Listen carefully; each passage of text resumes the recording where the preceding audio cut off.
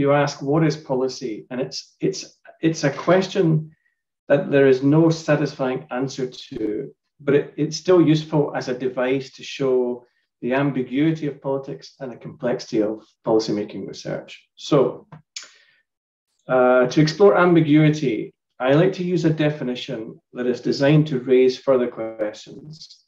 And it might seem very academic, but it helps us come to some kind of common understanding about what we're discussing. So an initial definition that I use is public policy is the sum total of government action from signals of intent to the final outcomes. Now that raises some interesting questions that can help us clarify what policy and policymaking is. The first question is, does government action include what policymakers say they will do as well as what they actually do? You know, are both of these things public policy? The second question is, does it include the effects of a decision as well as the decision itself? And we might ask questions on top of that, like, is that effect even predictable, or do these outcomes emerge, you know, despite government's attempt to control them? Then we might ask, what exactly is the government, and does it include elected policymakers and unelected policymakers? Are they both part of the government we talk about? Then we might ask, is there a clear boundary between those who make policy in government and those who influence it from the outside, or those who deliver it? You know, are some of them in government or not? Or are they all part of that process?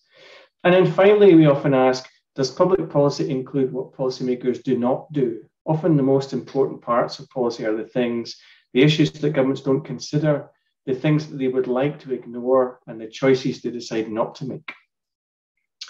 Then when we're trying to explore complexity, we use answers to those kinds of questions to wonder how we can visualize parts of policy processes. But almost all policy theories that I would talk about suggest that policy making is not simply a centralized process conducted by a small group of people at the center of government. That's an easy thing to conclude. It's harder to say exactly what it is. The final thing I would say in terms of these definitions is that these uncertainties really matter, and you know, they're very interesting to academics, but some people also need to simplify their world to conduct research or to act within policymaking.